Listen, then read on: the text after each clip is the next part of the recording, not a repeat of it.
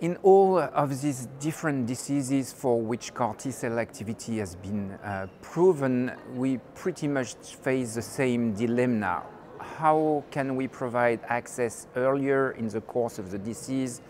And also, how can CAR T-cells compare with other innovative approaches, including B-specific, tree-specific, whatever specific antibodies that are coming to the market?